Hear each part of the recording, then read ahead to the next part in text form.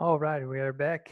And now we're going to talk about the low cost strategy that I want you guys to relate that with commodity based. And just a quick reminder, we talked about an average competitor that generates value at the cost. And we have the cost leadership strategy or low cost strategy where you generate the same value to customers, however, at a lower cost, right? And when you think about that, agriculture goods, they're often referred as commodities. Commodities means that it's a non-differentiated product or a fungible good, which means that if you have a soybean here in Illinois, it's the same soybean that you get in Argentina, it's the same soybean that you have in China. So you can replace them within one another. So it's the same product. And because they are non-differentiated, you can think of that because they're the same, their price is the same. And farmers here, our case study, they're price takers. We know that we always talk about it.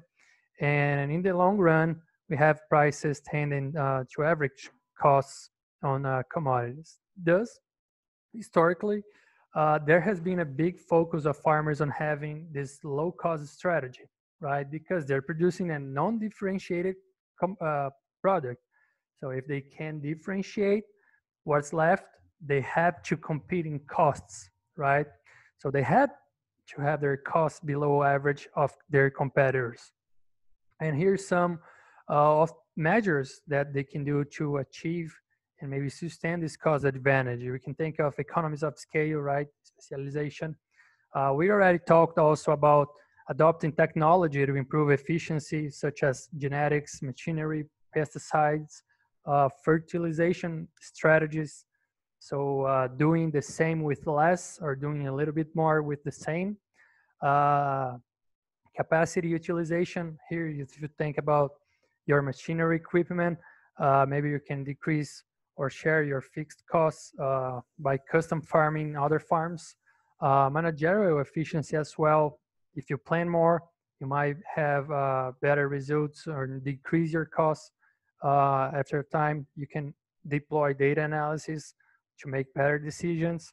You can also try to cut input costs, all right? So you can either buy better or utilize inputs better.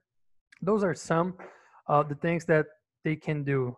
And if you look at this arrow here down, have on the left side higher costs and on the right side lower costs, and have 4 farmers over here spread across. They are producing the same amount but at a different costs, or let's say a bushel on different costs here. And imagine if price falls between farmer D and C. So farmer C is doing this amount of profit. Let's say farmer A is doing all this way of profits on the same bushel. And farmer D, if he doesn't identify those cost drivers and work on that to get it lower, he's probably going to be out of business soon, right?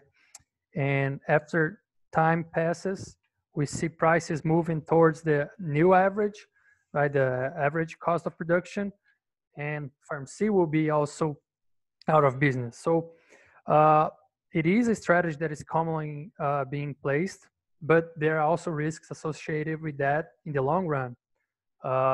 You need to keep a high volume of sales, do thin margins, and also have low cost leaders that are also always putting emphasis on efficiency, creating a more challenging environment for other players. Those are some risks, but there are more risks associated.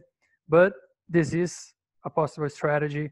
And if you do it well, you might have your business running successfully on the long run, producing commodities.